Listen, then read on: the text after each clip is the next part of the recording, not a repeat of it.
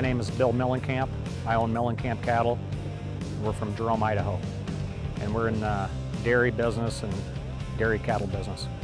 When we started our own business, we bought this original 40 acres and started raising just a handful of calves and just grew it from then.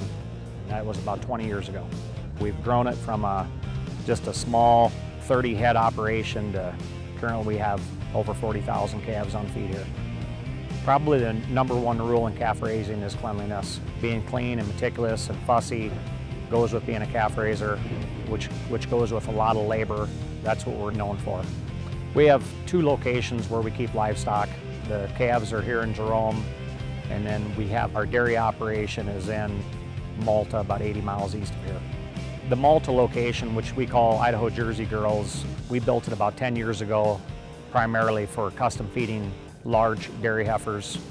The dairy facility that we built has 2 106 stall rotaries under one roof.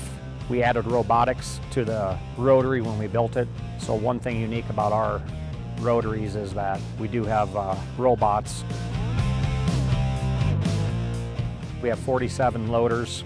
We bought 35 544s recently. Prior to every purchase of loaders, we try out other competitors' loaders, and our operators do like the John Deere cabs and the way they ride better than the competition. We have probably 10 loaders feeding over 100,000 cattle. We have probably 15 of the loaders that are designated to manure and bedding of the cattle, composting. Several of the loaders are on construction projects that we're currently doing. The 544 is the right size loader for all of our applications. We like using the same size loader. It's more convenient for training, so it's big enough to do the majority of the job.